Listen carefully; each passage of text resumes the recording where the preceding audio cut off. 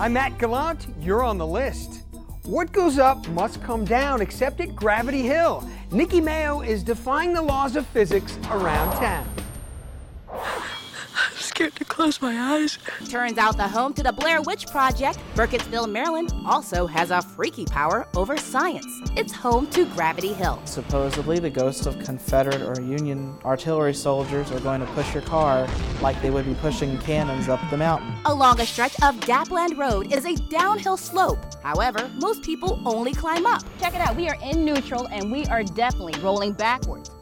Right up that hill. So how does it work? Your mind gets confused. Your mind thinks that this part of the slope is actually going down and this is going up, when in actuality, it's more like this. In truth, Gravity Hill does travel down. It's an optical illusion. It's like going to an amusement park and walking into a room that has all the furniture up on the ceiling, and you get that disorientation. It's definitely a hidden Maryland gem, but the residents in Burkittsville don't seem to really get it. I guess I'm not a very curious person. How long have you lived next to this thing? 22 years. And you've never experienced it? I've never experienced it myself.